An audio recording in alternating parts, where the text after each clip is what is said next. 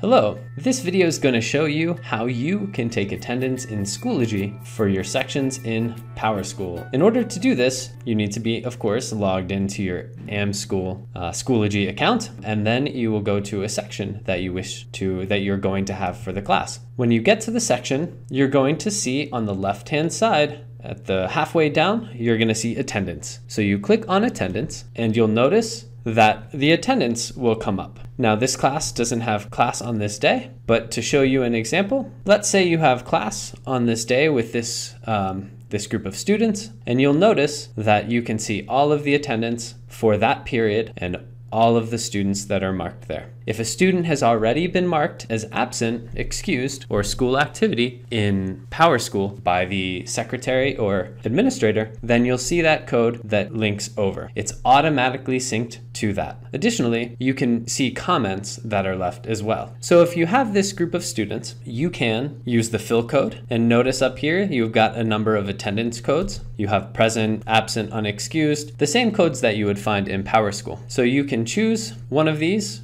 if you want to fill, or you can choose one. Let's say this student is absent unexcused, and I can click that or any other student to mark them as absent unexcused. If their meeting wasn't required, then I can click the meeting was not required. If you notice on the right, you can also see a place where I can put a comment in. So let's say I wanted to edit the comments here and say this student was not required to attend. And then I can click OK, and all of a sudden the comment is here. If I mark it as such, let's say I just mark them as present. And so we'll mark them as present, and we'll mark this one student as no meeting required. So I could go through the entire attendance roster and I could input their attendance for that day. I'm also able to use the fill code. No student was required to attend. Let's say this is Wednesday, so I had office hours. I click no meeting required, and then I hit fill code. And notice it fills everything in for the entire class, just like it would do in PowerSchool. So I'll fill this again. Once you fill it with no meeting required, you would have to go back through and click every individual student. Once you have your attendance where it needs to be, the only thing that you need to do is click submit. Notice